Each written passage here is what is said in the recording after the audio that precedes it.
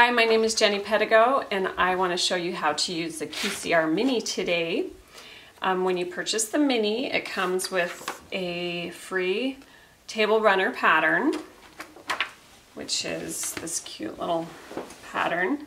And I'm going to show you how to make this little block right here. So,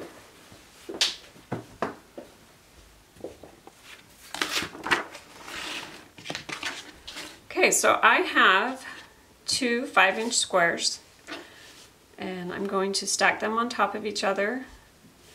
They can be right sides up, right sides down, facing, it doesn't matter for this block.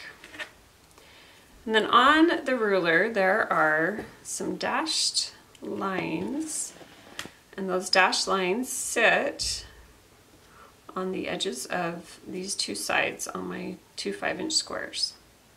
So once I'm all lined up, a medium rotary cutter works best. I'm going to cut in my curve cutout. We're going to swap the fabrics, so there's those two for that block and those two for that block. So I'll go ahead and sew these two together, right sides together, convex on top and concave on the bottom. And that bottom piece extending about 1/4 inch.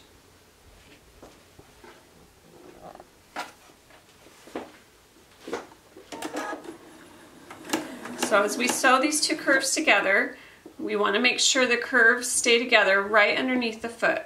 And we use a 1/4 inch foot for sewing these curves. And we want to just, at first, just take it slow and gradually ease those two pieces together.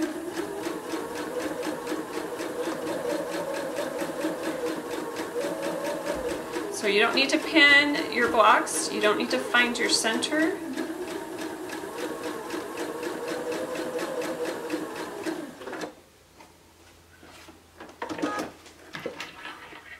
So you can see how nice that's sewed up. So now we're going to iron this block.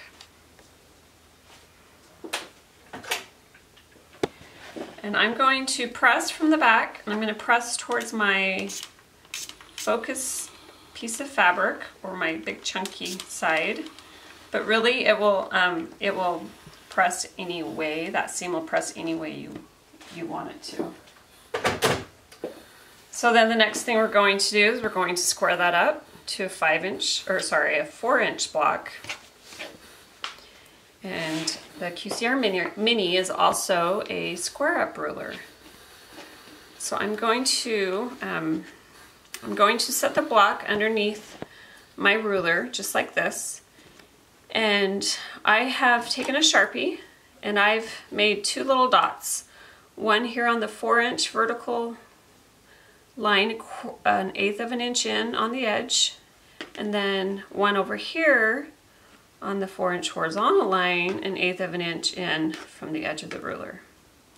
So my seam is going to sit right underneath this dot here and that dot. And once I'm all lined up, I'm going to trim off my two sides, rotate my block,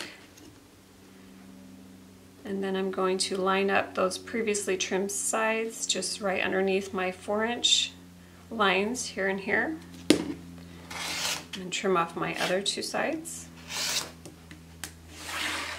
And that is it. That's the block. And as you can see on the runner pattern, that is the block that makes up this runner pattern. So this is a really good pattern to start with as you before you get into a bigger project, and so you can practice sewing these curves. So thanks for watching, and if you have any questions, you're welcome to email us at sewkindofwonderful@gmail.com or go to our website at sewkindofwonderful.com. Thank you.